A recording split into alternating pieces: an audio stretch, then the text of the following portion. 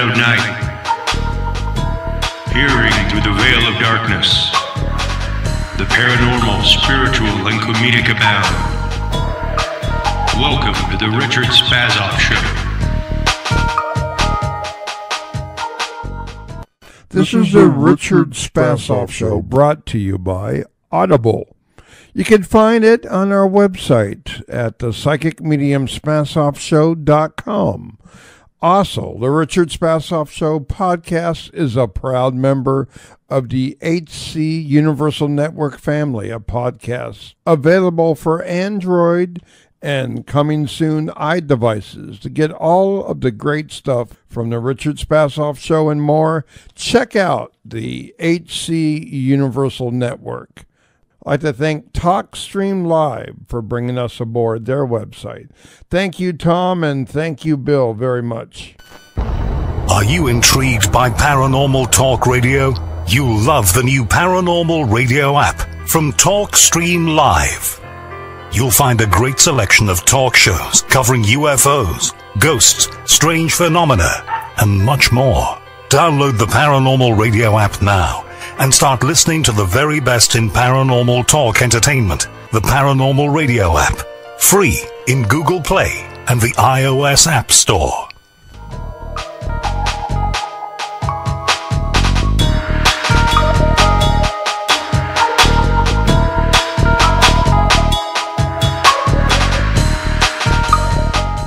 Okay. Before we get to the show, here's a little comedy skit that, my girlfriend, Gloria, Grady, and myself did. Did I do it? Yeah, I think I did. Oh, here it is. No, you don't want to spend time in a mental hospital. It's not good. Tell me what it's like. Tell you what it's like? Yeah. First of all, you got to ask me, why was I there? Why were you there? And then you would ask, what was it like?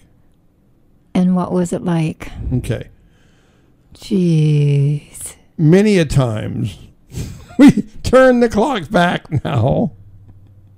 Ouch, my tooth. Tell people that. Go ahead. Turn the clock back. And we all do stupid things. One time I put a gun in my head. Well, trying to kill yourself at 21 years old, that's enough to put you in the mental hospital. But once you're there, you get all your rights taken away. I mean, they don't allow you to do too much. You get your shoelaces taken away. They put you in a pair of blue slippers. I mean, if you're going to go out and dance, you can't do it at the time you want to. For an example, the psychiatrist I had, it was real good. Real nice psychiatrist. Forgot his name. Oh, I did it again. See. Okay, let's just say his name is David. Anyways, here we go again. What about David? You keep making me laugh and I hit my teeth on the mic. Ouch. I can't help it. Anyways, okay, so David said, doesn't the Yanni make you relaxed, folks? I've been relaxed all day. Okay, so on the nutty side, let me explain you something. Let me explain you. Am I speaking English or foreign tongue? Children say, let me explain you. That's okay. Well, I'm not a children. I mean, I don't even know what I am. I mean, it's the 50th time that I've taken English in school. So, I mean, I would have graduated sooner if it wasn't for that part-time job at the brothel. But, hey, you do what you have to do, right? Richard? What? We're back to Bellevue. Okay, let's go back to Bellevue. Okay, I'm this glad you're Bellevue. getting a kick out of yourself. I hope other people are. This wasn't Bellevue, but it was a mental hospital. Bottom line, when you do stupid stuff to yourself or try to hurt yourself, you'll be put into one. And in fact, I was stripped naked in a sense. Yeah, you would have liked it. They took away my shoelaces. They took away everything in my pockets. They took away my straitjacket. They don't even let you keep it. But my roommate, get this, my roommate at the time next to me was Pernell Roberts.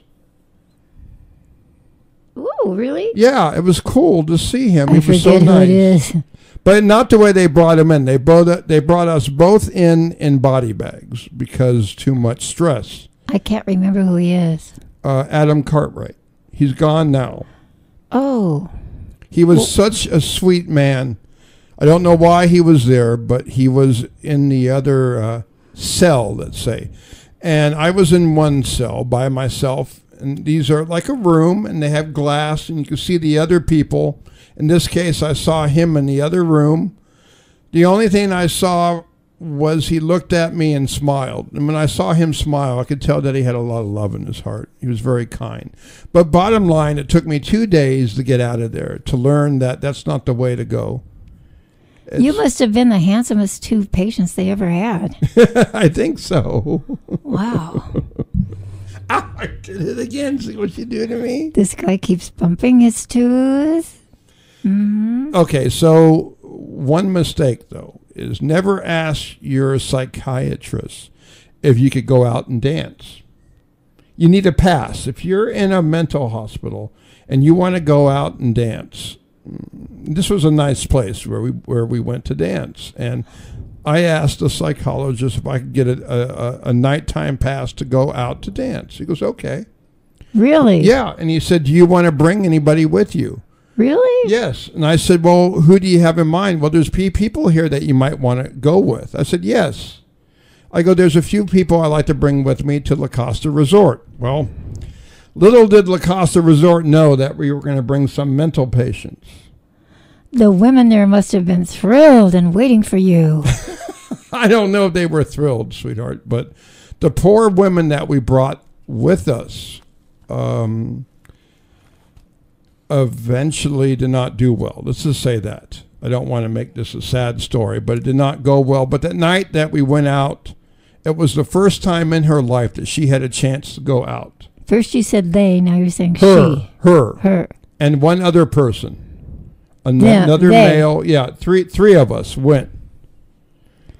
And what happened? Well, we went out and danced. We had fun. We talked to people. We came back and we committed ourselves to the rest of the weekend.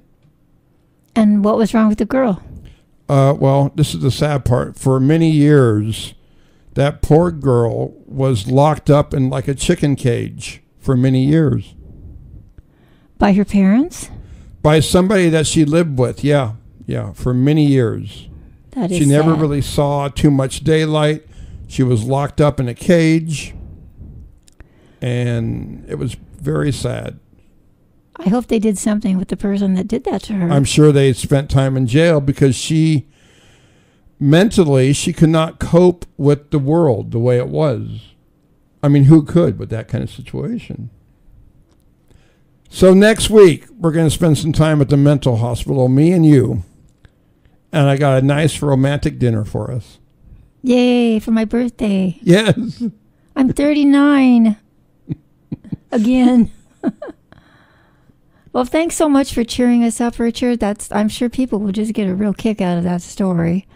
And thanks again. No, the bottom line of this story is straighten yourself up. Don't put yourself into a mental hospital, for one thing.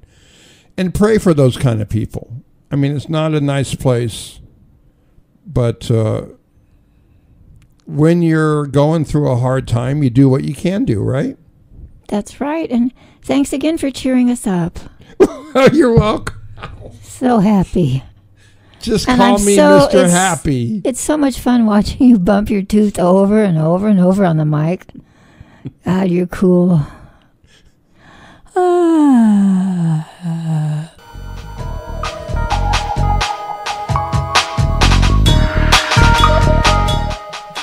Welcome to the Richard Spasoff Show. I have a wonderful guest in store. I hope I don't blotch her name, but Patti Negri. Did I say that right? Okay, good. Thank you.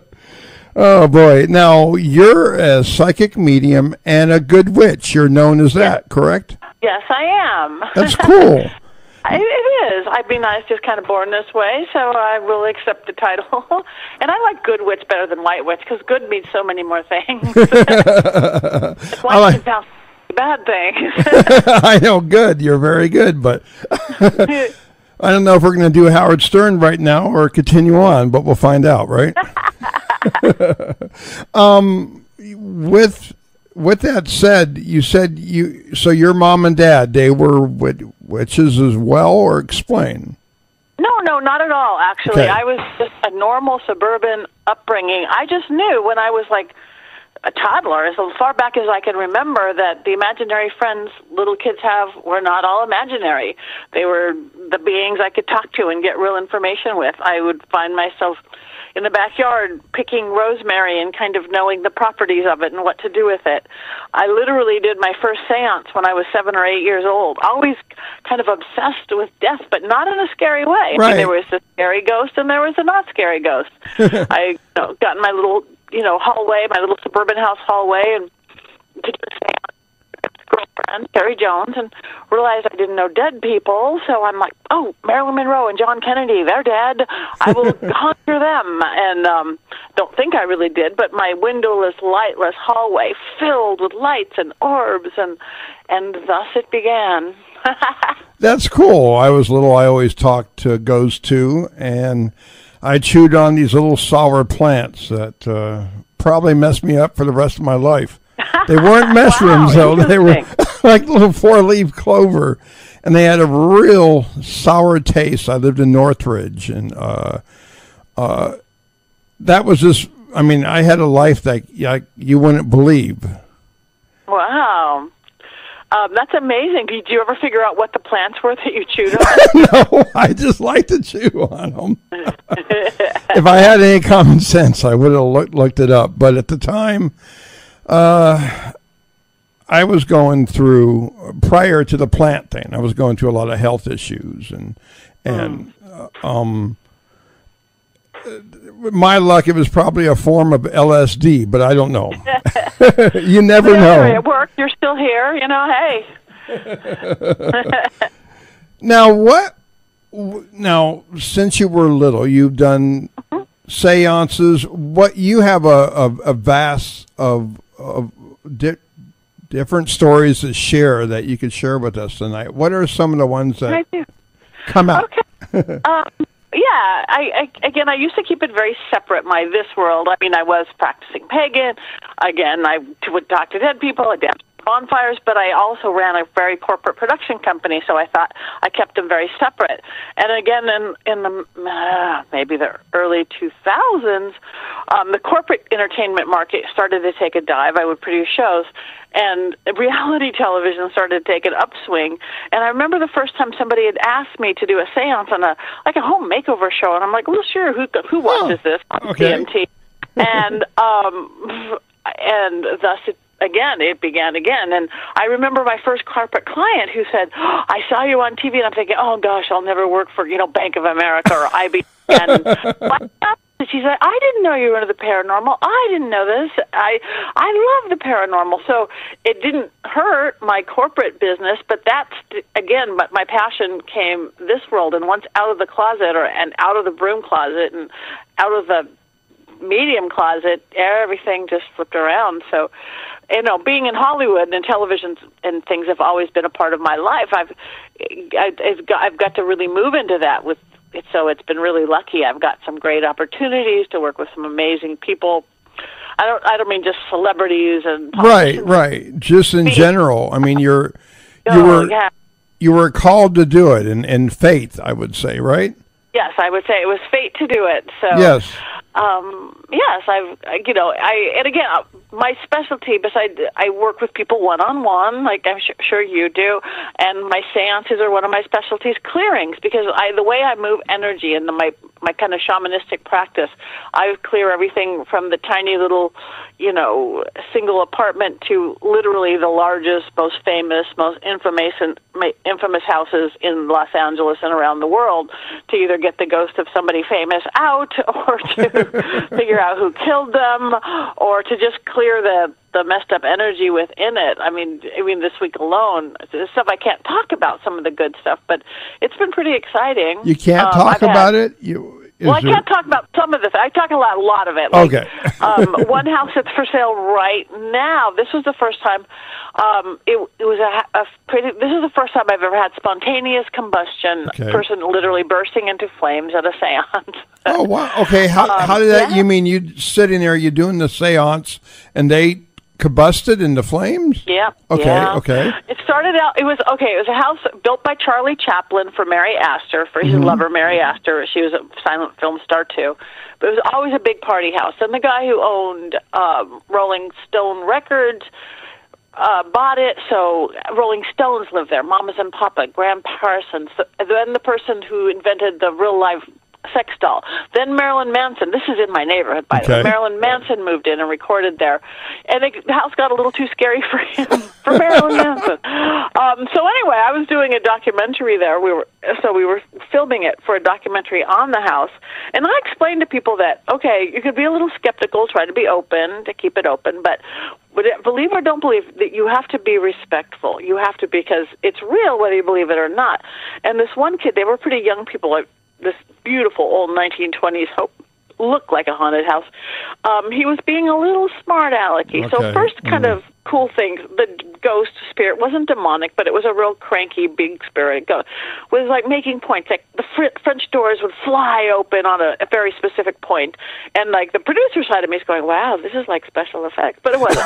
And then that happened again, and then the speakers on the floor came on like white noise to make a point. We looked later; they weren't even plugged in. All right. But the guy continued to get really kind of assy, excuse my language. Oh, great. We were working with a Ouija board, working with a spirit board, and then all of a sudden we were getting kind of some dark stuff that had happened in late 20s, early 30s. And my cameraman, beautiful, dear friend, who was pointing the camera right at this kid, literally burst into flames, like in a V up his back, like angel wings of fire up his back.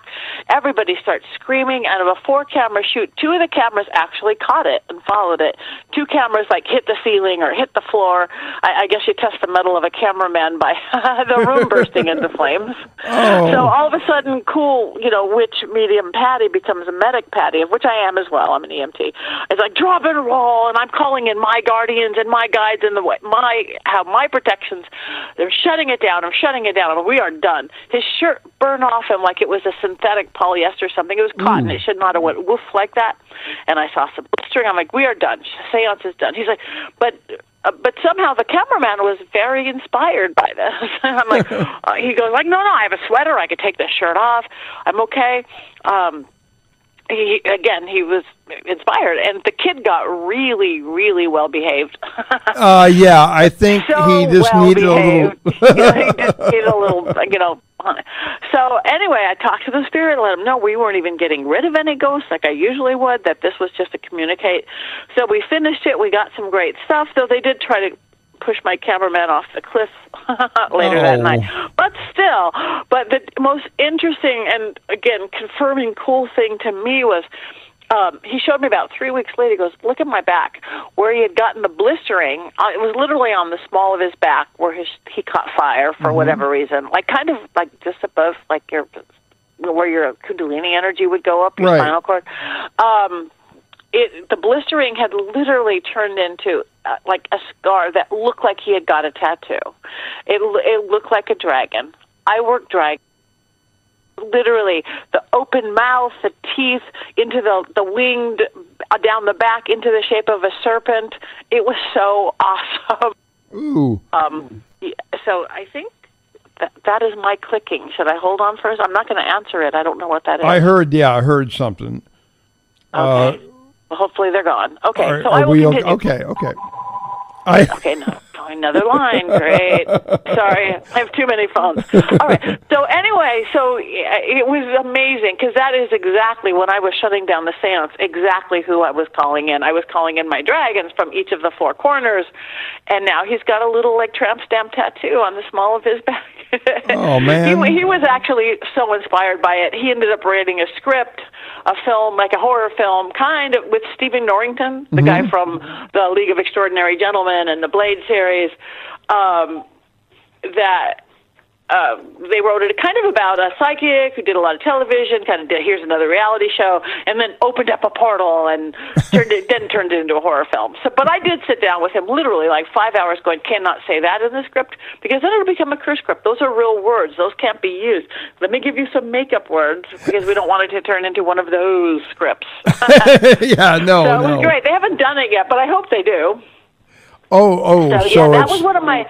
that film hasn't been done yet, but I mean, we have the footage and everything from the other film, so that was pretty wild. I mean, I'm actually married to a drummer, and I like the whole movie Spinal Tap, and they always talk about drummers spontaneously combusting, but it wasn't my drummer husband. That was my poor French-Canadian cameraman instead. The poor cameraman, or we don't want nobody to get up in flames, right? So. Yeah, no, but all is well. Again, it turned out to be a creative moment, and all is well. And actually, that house is for sale right now, if anybody's interested. Yeah, I'll buy it. It is for sale. It's a 1920s house. It's on 3 lots. It's a complete fixer-upper, and it's only $2 million. That's all. Okay, let me open my pity bank and count the pennies. Open your pity bank and see.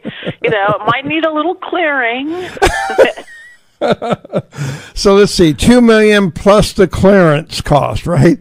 Yeah, and plus probably a whole lot of plumbing and stuff. These old houses, and I live in like right under the Hollywood sign, one of those oldest neighbors. Where my house is 1920, but we renovated, so if it probably needs foundation, plumbing, heating. But you'll never get bored living in this old Mary Astor, Rolling Stone, Marilyn Manson house. I believe that, and when you go into these old homes, don't you feel a ton of energy? I do. Yeah, I do. Yes, old homes, of course, because people live there. Their lives were there, and the walls do talk. I mean, everybody says that the walls can talk. It's like they do. They really do. And I think not just people like you, people like me can sense it. People stop and listen. You can hear it. The spaces really, and furniture. When I walk into an antique store, you start getting.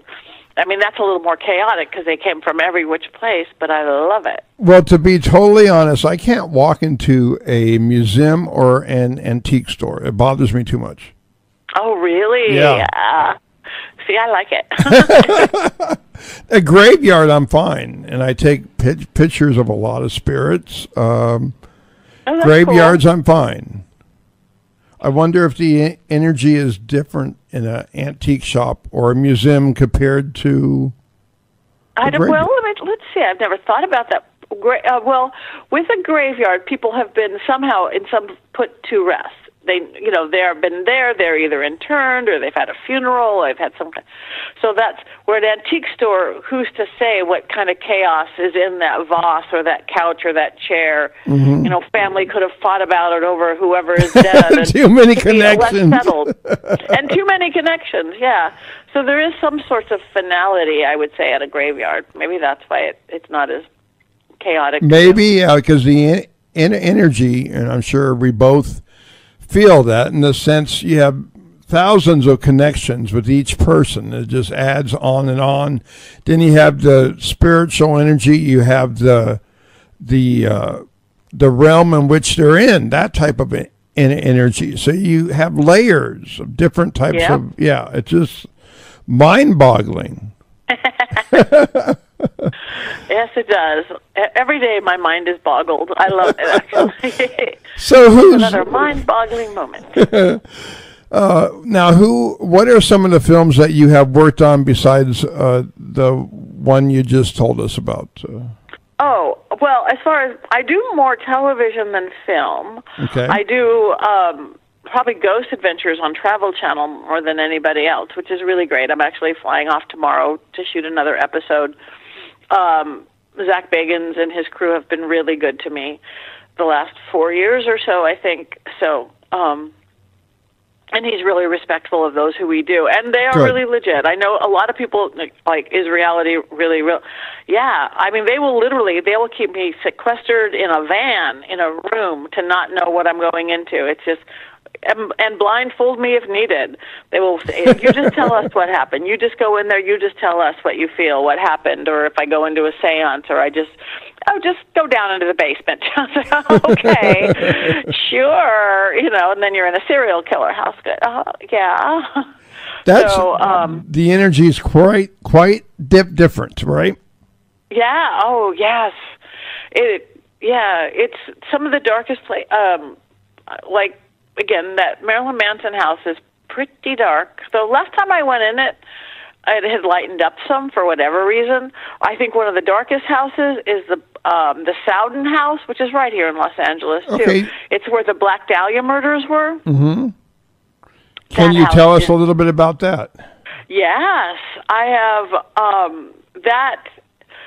have been there a couple of times, actually a couple different TV shows. The first one was not a paranormal TV show. It was more like a real estate TV show. Oh, cool. But they were having me do a seance, but they did not know our world, the paranormal world. They did not know cameras were going to drain immediately. They hadn't developed their intuition about such things.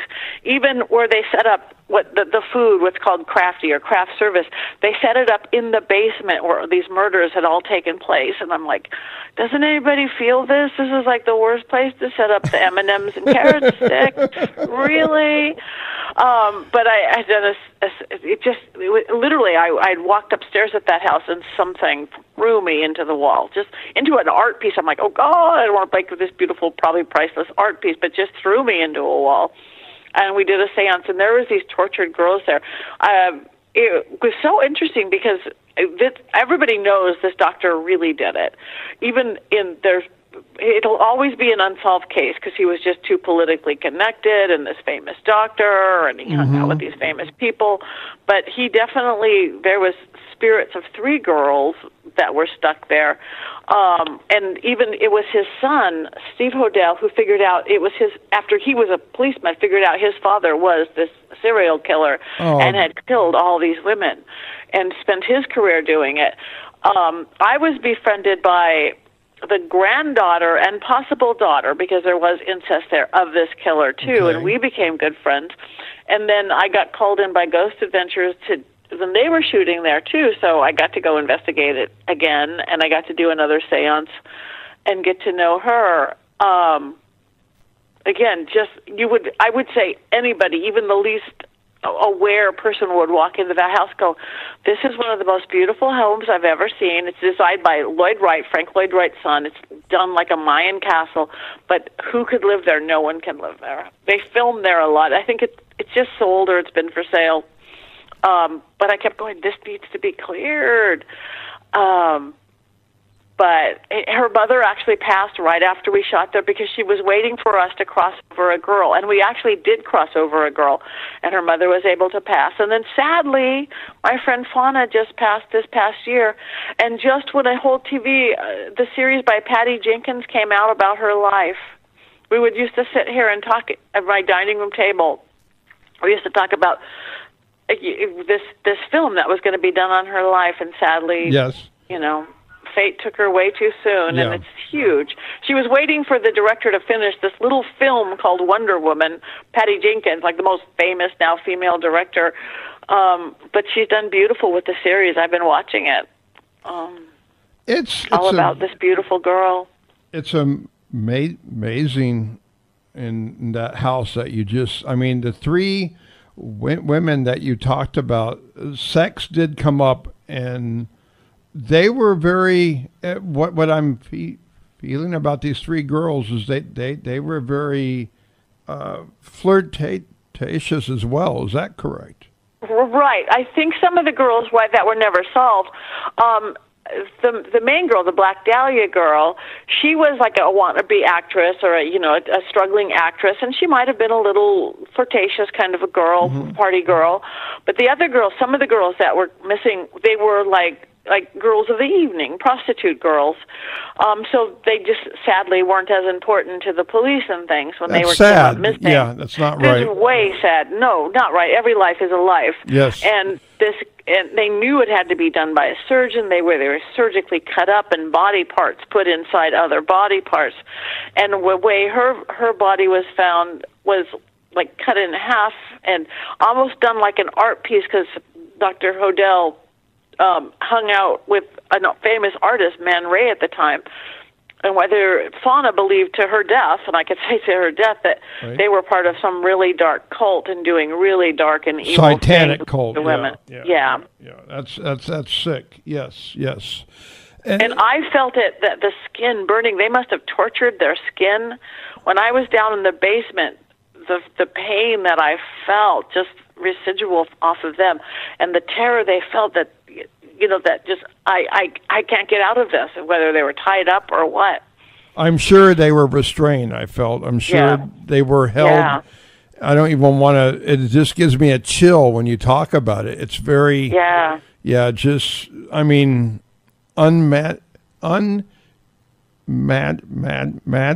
in some cases. Yeah, it's completely. Just and how people can do that. I mean, there is some very flawed humans. I mean, we're all very flawed. We all have our little idiots. Yeah, but not to that and extent. Evil in some. No. Some of us, we say stupid things. We don't go kill people and torture people. No, I don't want to. No. Why don't we give everybody your website then? And okay, please find me, follow me. It's PattiNegri.com, PattiNegri. Sign up for my newsletter, because I send like monthly things I don't even sell anything. It's just little magical things to make your life a little bit better. I'm, of course, on all the social media, Twitter, Instagram, Facebook. I do a lot of things like where people can get free readings and sessions and stuff on shows. So it's good. Please come find me, follow me, watch me on TV. That's great. Looking forward to that. That would be. Thanks. How do you feel about working on the set? I mean, one moment you're doing the ghost and the hauntings, and now you're working on the set. Do you feel a lot of spirits when you, or is it kind of dead and they make things up more, or what's the story? No, that show, I've never worked a show that will make things up, and I know they're probably out there. I can't speak for them, but like I said, because even before I started working on Ghost Adventures, I would watch the show going, what is this? Because it seems so big. Oh, these big macho guys in tight T-shirts who run like a little girl with a picture. But it's because they're committed. They're 120% legit and committed. Good. Like I said, they will keep me locked in a closet practically to not know what's going on. They want my real stuff. They are testing me with every turn of the corner because they want it real. So that's great. We never know what it's going to be. I just show up and go in and whatever it's going to be. Don't know if we're going to do a seance, not do a seance, just an investigation, do mediumship, not do mediumship.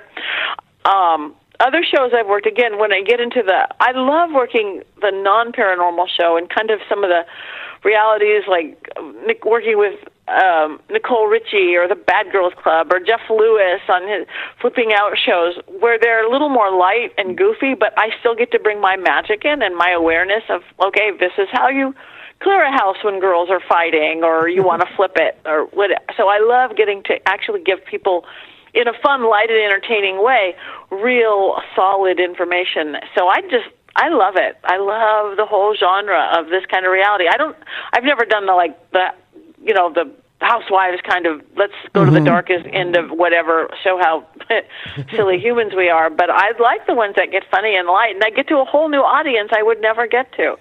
And that's really fun. And my other thing that I think is my hobby my hobby is getting on shows that I shouldn't get on. What do you? Okay, this I got to hear about. Okay, not okay.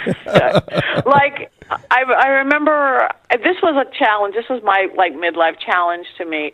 I had some health problems, like you said. When you were young, I had some health problems too, and I was told at 30 that if I made 50, I was gonna, if I wasn't dead from a cancer, I'd be in a wheelchair from fractures and bones. And I kind of went, no. No, Good. I believe in magic. I believe we humans are powerful. So at 50, instead of being dead or in a wheelchair, I tried out for that TV show Wipeout. This was several years ago, the world's biggest obstacle course. And literally, they said, like, 400,000 people try out. You're one of a little handful who make it. And you have to go through psychological testing and physical testing and physicals. It was the scariest, hardest thing I've ever done.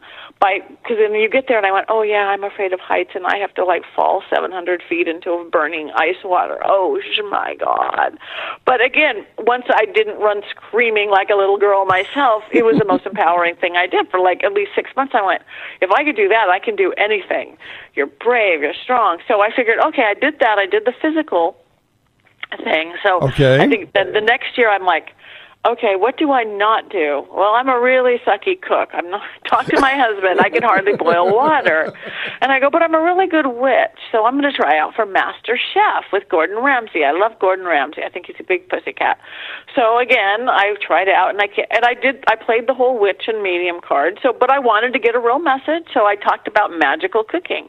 How besides all the technique and the art that goes with cooking, that it's magical. That stirring a certain direction, using certain herbs, putting intent into things.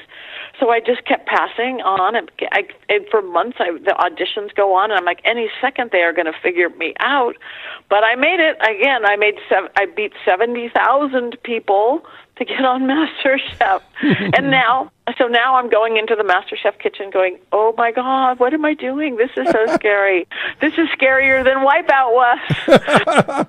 Because you're facing your fears, right? I love to face my fears. Mm-hmm. So, I did not last on the show very long because they did figure me out, but I made it. So I think the 2 years after that, then my last thing I did was, what show am I totally not suited for? Okay. It's Got Talent. I used to actually be a dancer, but I don't sing. I am never have been the caliber of those people. Right. So I thought I would go on as a psychic. Okay. Yeah. So, yes, and they kept testing me with Howie Mandel's. They wanted to bring in an aspect of relating to the judges, so I kept reading, dogs and Howie Mandel's show. So I got there, and again, I knew this was going to be, a big cluster mess. Right. So, but I made it. Again, I beat another 80,000 people to make it on AGT, and we're at the Dolby Theater, the big, beautiful, where they did Academy Awards, and backstage, and they're going, okay, Patti, well, when you go on stage, make sure you get Howie Mandel on stage with you. I'm like, okay. They're going to wait for catastrophe. Okay, when you get Howie Mandel on stage with you, make sure you get Howie Mandel that you get down to the dog's level so you can relate. Okay. Make sure you get Howie Mandel down at the dog's level with you on the floor of the stage of the Dolby Kodak. Okay. So I go out there, and I'm a psychic, and we're doing, and the audience is not sure how to react to me. And there's, Mel B, all these famous people, Howie Mandel. They bring out Howie's, not the little dog they've been showing me, his little Chihuahua dog, but his son's big bull boxer dog who comes running out. And, of course, I do follow direction. I get Howie on stage, and the dog, of course, knocks me over. So there the three of us are all tangled in a dog leash, laughing, screaming. I'm trying to actually do my work, tell him what the dog is. I'm like, it's a cockfight, stop this male thing, it's you and the dog. And I'm trying to help up Howie Mandel, but you can't touch Howie Mandel. He's got that germ thing, Yep. That's the one who invented the fist bump. So it's like, reach for him, don't reach for him. It was like the funnest moment of my life. I didn't win that show. I never intended to. And that's got to go to a really good magician or singer or dancer. But I think that's, some people like to go mountain climbing or surfing or take up skiing. I gave up all the skiing. I just like to challenge myself in really insane ways. No, that's good. I mean, your life is not boring, and you get to live life. A lot of people don't get that chance. Yes, and that's what I preach to people, live life. You don't have to be, insane like me to do things, but embrace your life. I look at people every day, and again, I'm more of a coach than anything else. Don't go through life asleep at the wheel, by rote, automatic pilot, phoned in. It's passing you by, those minutes, those hours, that time. Wake up. Life is what we make it, every minute, every day. Even for the people that are sick and can't do too much, they can still find something for their mind to stay completely. And that's where our world comes in. Yes, it's great to have a physical body, and yes, I believe free will over fate, and I'm a witch, I'm a magician, so I believe we can change fate, and I choose to every day, but we can't always. Correct. But we always can choose how we deal with it. My best example is that guy he's a YouTube guy, wish I could think of his name. He's a guy born without arms or legs. He could have been a miserable victim his whole life. Poor guy. He's got a head and a torso. That's it. He could have spent his life, poor me, as a vegetable or watching TV. Instead, he is this motivational speaker that goes out and speaks to 50,000 people and brings them joy. And he has a life. It's what you do with what you're given. Exactly. What I try to. It's what you're doing. Yes, some of us were born with way different circumstances than others, but it's what we do with it, and that's where our magic lies. Everybody. So maybe you have a serious health problem or an illness, or you can't. We are amazing beings. Well, it's like there's Michael Berryman, who I've had on my show a few times. I love the guy, but he has a bad disfigurement on his face. Do you know who I mean? I don't. Okay, I'll have to look him up. Yeah, Michael Berryman is well known for The Hills Have Eyes. He starred in that. He played in Highway to Heaven. He was talking about how Michael Landon was a practical joker on set. His dad was a famous neurosurgeon, and he. Wow. This is a funny little thing he told me. I got to share with you if that's okay. Yes, please. Okay. Michael was telling me one time he came home with bad grades, right? And his dad told him, well, son, he goes, I got to figure out what's going on here. He goes, I'm going to look into your head. And he meant literally. He took Michael and had other doctors, other surgeons look into his head to make sure the brain was okay. Wow. And it was. And then he said, son, your brain's fine. I want you to do better in school. So I love that story. I love that. And Patti, how did you meet your boyfriend? What inspired you guys? How did my you guys? husband? He's my husband now. Oh, your husband. I'm sorry. No. I met him at one of my favorite places, at the Hollywood Roosevelt Hotel here in Hollywood. Besides that, it's a beautifully haunted hotel. I just have history there. I used to do a weekly show in the Cinegrill. I've done big New Year's Eve events with my old production company, and now I could say I met my husband there. We were at an award. I was with my then production company partners, and I was with actually someone else, and but it wasn't that serious, and it wasn't going that well. And we sat down next to each other, and it was like, oh my, I felt it completely. And so did he. So I was with this other person. He kept going, you're talking to that guy. Yes, I am. Yes, are you going to give him your card? Yes, I think I am. Are you going to go out with I hope so. So my poor husband, Kerry, he had to, the first date, the guy came and broke down my apartment door. He had to go through a test of fire, but he passed, and he's a beautiful drummer, and we have created a beautiful life for ourselves. We're really, God, the universe put us together. We're these two. Well, congratulations on that to begin with. Yes. So, where our opposite sides are very opposite, our same sides are very the same. I looked at our homes when we first met. It's like the same, only his was filled with drums and antiques of one sort. Mine were turned with dolls and occult supplies of another sort. And it's like, wouldn't these all look good together?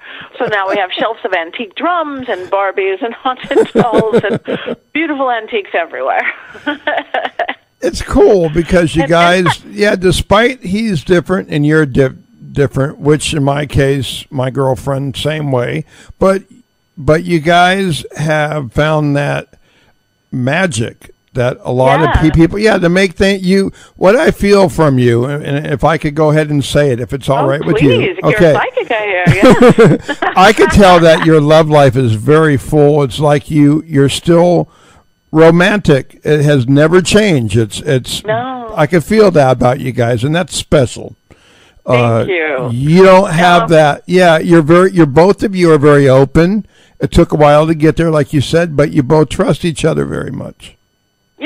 Yeah, and we're both very goofy Hollywood people. He was actually filming on a TV show all day yesterday. His drumming, his thing. He's not into the paranormal world like I am. Right. He gets it. He puts up with a lot. It's like, you can't come upstairs all night because, there's a seance in the dining room. Don't go upstairs.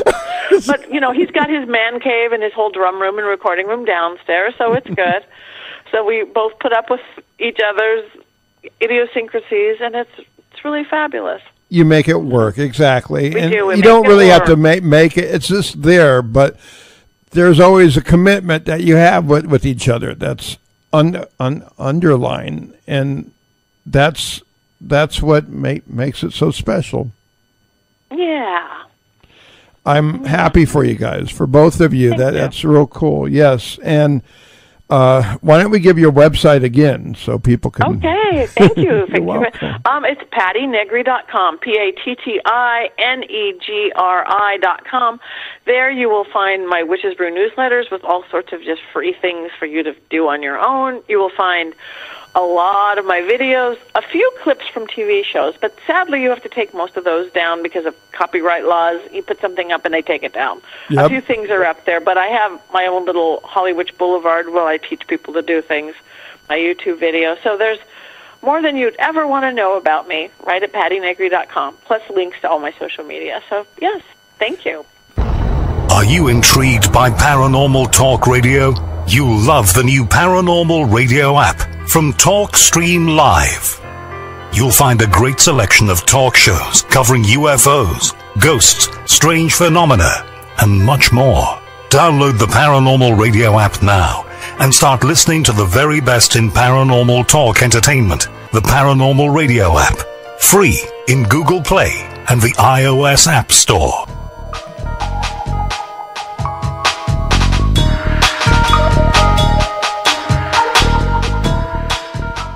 You're listening to the Richard Spasoff Show with Patti Negri. Patti? Yeah, you got it. Okay, thank you. Jeez. Perfect. Oh, boy, I tell you, it sometimes with people's names, you may have to say it 1,000 times. Are you that way or no? Is it just me? Yes, I am. Well, it's not about the pronunciation. It's just remembering them. Yeah. I'm really bad. I mean, I'll meet like 3 people in a row and go, do you remember any of their names? And I try. It's not like, because all the tips and tricks they give you, because you're worried about thinking about your name, all the stuff, and you try to relate it to somebody. It's just, my brain is so full, it's very bad. I think we should go through life wearing a little "Hello, my name is" sticker every day. I know. Everybody. Or a neon sign. Just be under a neon sign and go look up. Yeah. And plus, it's so funny because though I really do turn off my gifts, I don't want to be like Long Island Medium, and I don't even think it's ethically right. Because she's a TV show. She's fine because they know she's there because there's a whole crew. But I don't want to be in the grocery store going, your mother wants to talk to you. Because that's not my business unless somebody asks about their mother. But I see energy so much. I'm so often looking at energy more to the face. I've ran into people that I've literally been married to and not recognized them. Not my current husband, but a former one. Just like, you look so familiar to me. This voice is familiar. Where do I know you from? And it's like 5 minutes in. It's like, oh my God. I married you. Damn. Now I know who you are. Should have recognized that. Because I just go through so many layers in. It's so funny. Life can be, but I think me and you both, we look at people's souls first. Yeah. Rather than the outer side. Yeah, when I look at somebody, and okay, a woman, for example, they can be very gorgeous on the outside, but maybe not have a good soul. And it just turns me off. I have to turn around. But then on the other hand, a lot of people too have good souls. So that's how my brain works. I see energy as well. Yeah, that's how I think the same with me. So my ex had just obviously changed his soul a lot. I don't know. He looked good. But it was like, oh. So, yeah, our little human brains. I might be scared if somebody would look into mine. I know. I was born with a speech impediment, so I think I'm doing pretty good today. And I was born with asthma, colitis, and when I was little, all the time from between, and it wasn't because of the plants, but between 4 years old and probably till about 12 years old, I always talked to God, and he answered back to me all the time because I was in so much pain. But I wasn't alone. I was very blessed in that way. I had my mom and my dad. Since I had a speech and hearing problem, I also had a problem with my balance, right? Mm-hmm. And the doctor said you'll never be able to ride a bike or do anything. So time went by, and my dad took 6 months to be patient with me and my mom to have me on that bike and to learn how to do it. They didn't take no for an answer. Isn't that beautiful? It is. And I had to kind of father, I mean, is it all right to tell you a short story? Yeah. Oh, yeah. Okay. Thank you. My dad, he is 86 today. But besides that, wow. When I was young, I remember him going to our house in Northridge, and he rented us out to like a hippie couple, okay? And we didn't know they were drug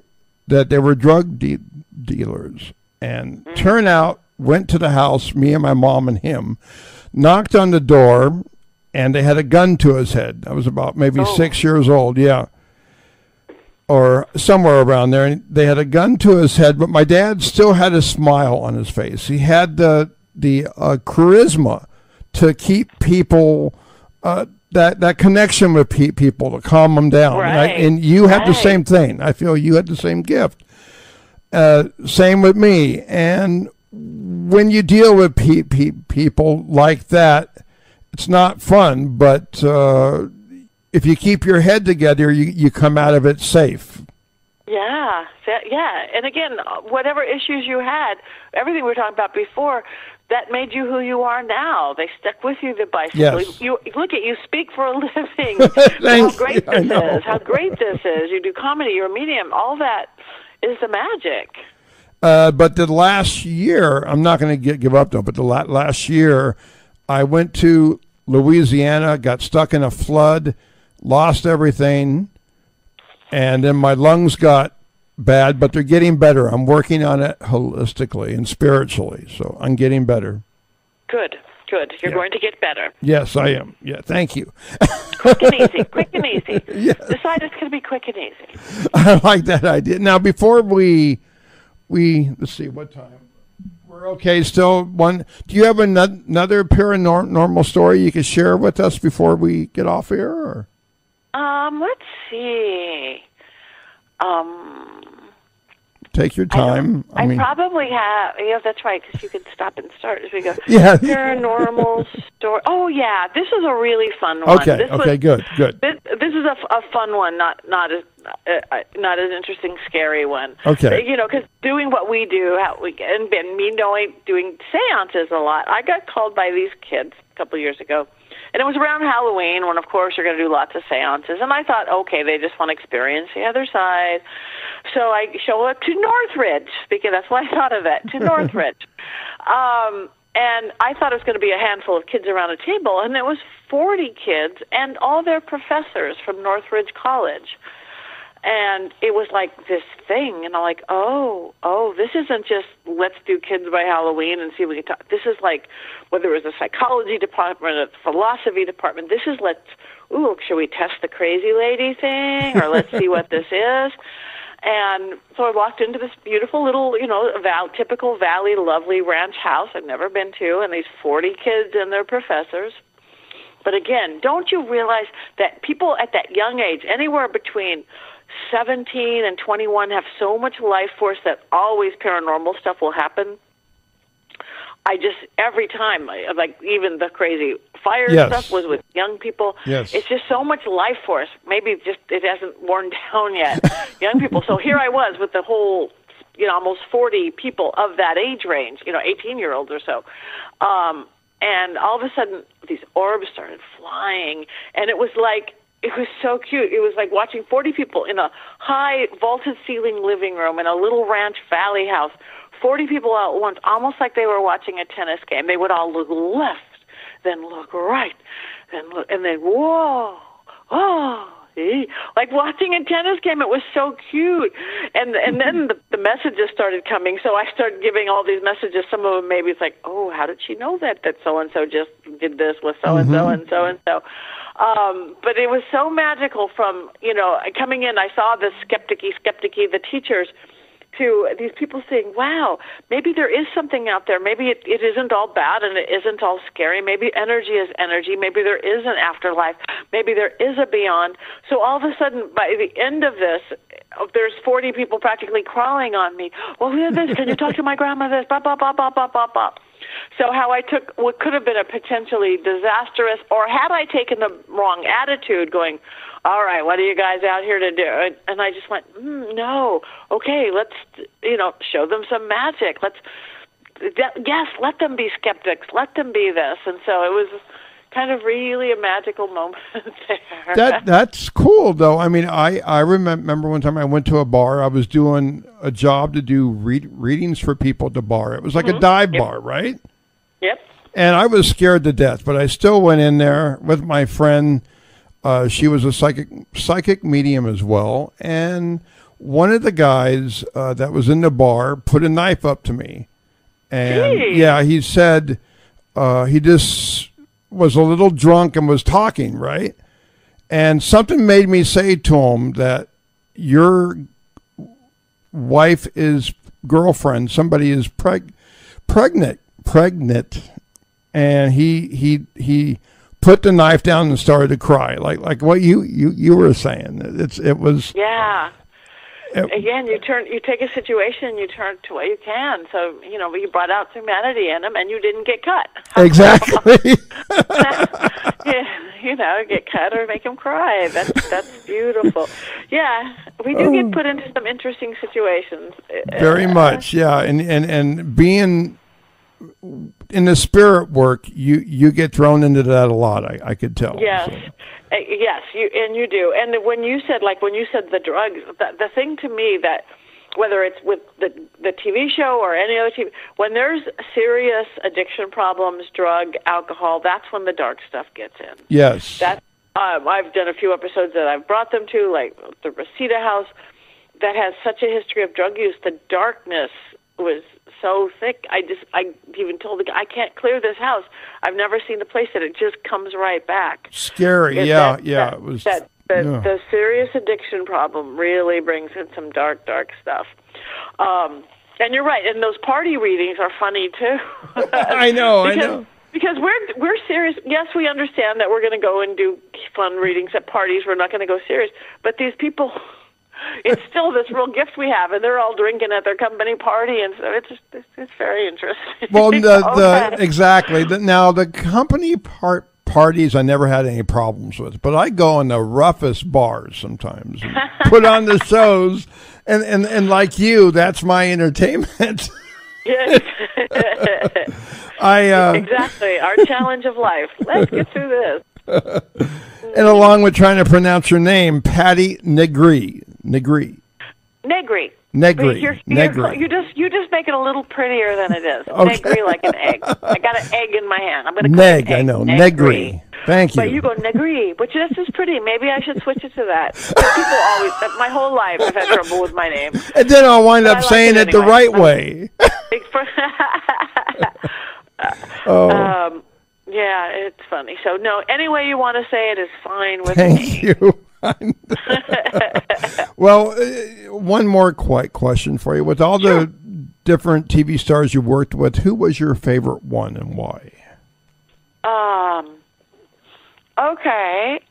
I think, and this isn't even in my psychic realm. It's okay. But when I meet people who are because some of that I do keep, really, I sign more pages of non-disclosure agreements. But just in the Hollywood world, performing, the people that I've met that were the most amazing gentlemen were, going way back, I'm dating myself, is Ricardo Montalban on Fantasy Island. Oh, wow, okay. I was the lowest level. I was a new baby in Hollywood, and I was a lava girl on the show. The girls who ran around in the little bikinis and giggled and put lays on people when they got off the plane and handed Mr. Rourke his champagne bottle. And again, we were the low regulars on the totem pole, but the respect that he had, he would always remember my name, the name of my dog, and made you feel comfortable. And I've never worked with such a gentleman in my life. And the other one was Martin Sheen. Oh, great. Same Good. thing, yes. I worked with him on, and this was back in the 80s again, the late 80s, they did a remake of Alfred Hitchcock Presents. They brought back the 60 show into the late 80s, I guess. And it was all these celebrities. Burt Reynolds directed it. I was scared to death. I had a small role. It was with Parker Stevenson, Martin Sheen, Robbie P., all these names. It was like and me. I was so scared. Burt was really nice. They were all really nice, but Martin Sheen took me by the hand, looked in my eyes. He goes, this doesn't even matter. He goes, this is acting. We're playing make-believe. This is this. And he relaxed me so good with those beautiful eyes of his. And I know he's a very spiritual man. He's a very religious man. And he just did everything to make me decide to enjoy this and be comfortable. So when you see that again, just respect in that humanity in people. Yes, it's amazing. And very much so. There's people that I've worked with, like Wayne Newton. That was like that. Very much of a gentleman. When I was doing an interview with him, all the TV cameras were there, and I'm not anybody per se, but it was a day. Last party they had the Stardust Hotel, okay? I had dinner with Don Rickles, all these people, Phyllis Diller. But when I was in the room getting ready to do my interview with Wayne, somebody cut in front of me, a pretty a famous guy. I don't want to say who it is, but anyways, he cut in front, and Wayne said, wait a minute, Richard was the first one here. And that's just like you said with Martin Sheen and Ricardo. Yeah. You find good people all over the place because we bring out good, I believe. Yeah, we bring out good, and people are good. And people don't fit into stereotypes, like just because they're rich or famous or it doesn't make them bad. Sure, some get jaded, some get whatever, but most don't. I mean, most people are pretty cool, most humans. Well, again, I really appreciate you being here and sharing. You want to give your website one more time, and we'll close. Sure. Please visit me. Sign up for my newsletter at pattinegri.com, PATTINEGRI.com. Follow me on social media. Friend me, like me. And thank you, Richard, for having me on your wonderful show. Thank you, too. And everyone, God bless you. And thank you so much for having Patti here today. I'm very thankful for that.